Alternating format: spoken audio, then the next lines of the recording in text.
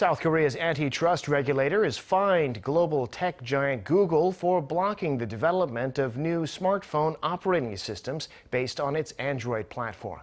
It's another blow for the U.S. tech giant, which will no longer be allowed to make other companies promise not to modify the system.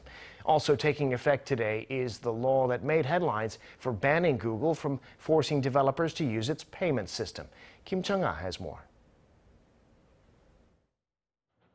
The Korea Fair Trade Commission has fined Google $176.8 million for blocking customized versions of its Android operating system.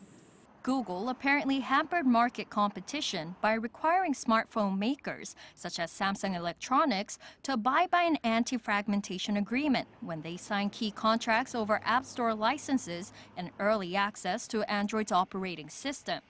Under this agreement, device makers can install modified versions of Android OS, known as Android forks, on their products, and can't develop their own Android forks either.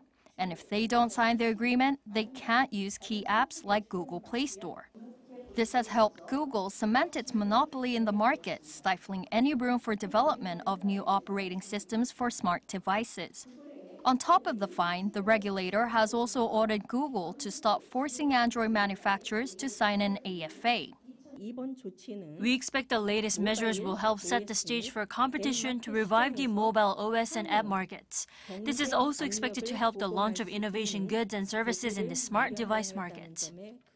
Google has said in a statement that it intends to appeal, adding that the ruling ignores the benefits offered by Android's compatibility with other programs.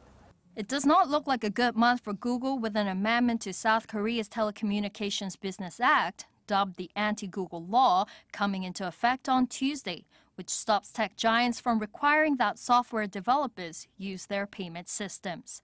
Cheong-ah, Arirang News.